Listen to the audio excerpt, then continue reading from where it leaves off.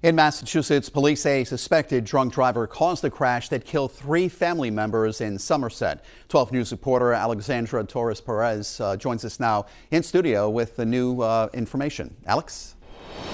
Well, Mike, the accused driver will now face 2 extra charges for manslaughter and motor vehicle homicide while under the influence, and that's after the 3rd victim of that Christmas head-on collision died on Friday.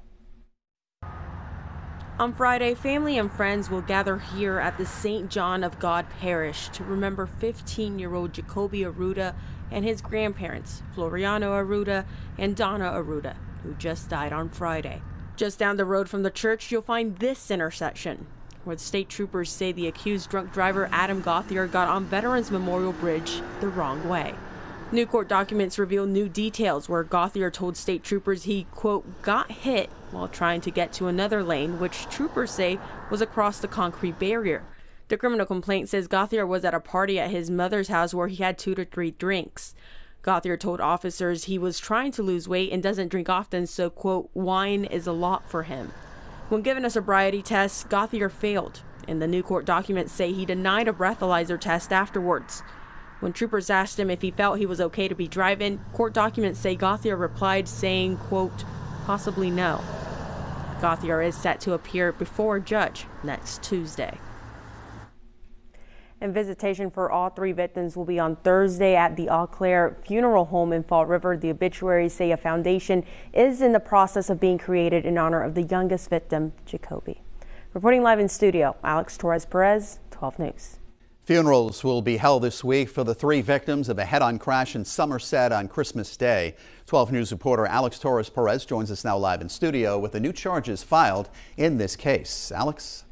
Mike, the man accused of driving under the influence and causing this head-on collision will face a judge next week. He's now facing 2 more charges, and these new court documents reveal new details about what happened that night. Manslaughter and motor vehicle homicide while under the influence are the new charges Adam Gauthier is now facing after a 3rd person died in a head-on collision Massachusetts State Police say he caused. New court documents reveal state troopers were able to recover dash cam video from a tow truck which showed Gauthier getting on the bridge the wrong way.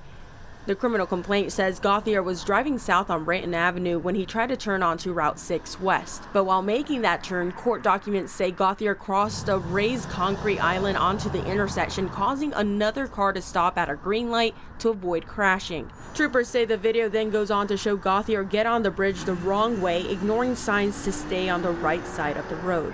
Last year, Massachusetts Department of Transportation installed a new wrong-way detection system across the state, similar to the ones we have in Rhode Island, which help bring wrong-way crashes close to 0. There is one located in Fall River, but not at the Veterans Memorial Bridge. At this time, MassDOT says it's unclear how effective the system has been and has no plans to add more locations. Meanwhile, family and loved ones are getting ready to say their final goodbyes to the 3 people who died on that head-on collision Christmas Day. 15-year-old Jacoby Arruda, his grandfather Floriano Arruda, and his grandmother Donna Arruda, who just passed away on Friday. A funeral mass for all 3 will be held on Friday morning at the St. John of God Parish, just down the street where troopers say Gauthier got on the bridge the wrong way. And visitation for all 3 victims will be on Thursday at the Auclair Funeral Home in Fall River. The obituaries say a foundation is in the process of being created in honor of the youngest victim, Jacoby. Reporting live in studio, Alex Torres Perez, 12 News.